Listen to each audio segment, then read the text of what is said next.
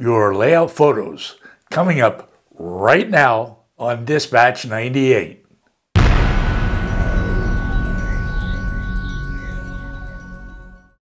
You're watching Dispatch, the variety show for model railroaders. I'm Roy Smith, your host. As always, we will take a look at your layout photos in this edition of Dispatch. Then I will make some important announcements. Be sure to stick around for that. Let me ask you, why do we model railroaders enjoy looking at photos of other people's layouts so much? Well, perhaps for the same reasons that we like to visit other people's layouts. It's a great way to share the hobby, and sharing the hobby may just be the best part of model railroading. It costs you nothing. You gain ideas for your own layout. The photos inspire you as you work on your layout. And it's just plain fun.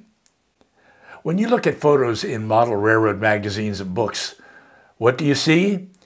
Usually a few words and lots of photos. I don't know about you, but I spent hours and hours looking at photos in model railroad magazines when I was a kid. Those photos totally captivated me and helped to make me into the lifelong model railroader that I am to this day. Why do you like to look at layout photos? Tell me in the comments section down below. Now, of course, you get to look at other people's layouts right here on Dispatch. Here's how it works. You post photos of your layouts in our Facebook group. Then I bring your photos over here to Dispatch to share with everyone during the show. Here then are the layout photos you posted since the last edition of Dispatch.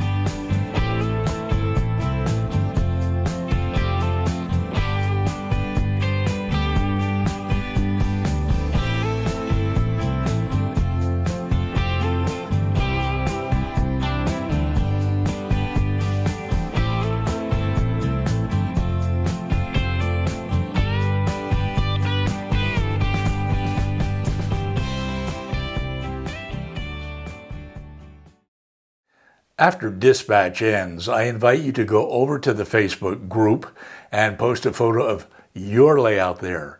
I will put a link to our Facebook group down below where you can post your photos. You will know you have arrived at the Facebook group when you see this photo at Echo Canyon on my layout. And now those announcements that I promised at the beginning. First, I want to remind you about the big meet and greet of model railroaders at Strasburg, Pennsylvania during May 20th to 22nd.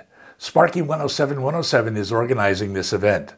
I will put a link to Sparky's announcement about it down below. And I will also put a link to a video that I uploaded following my visit to Strasburg in June 2019.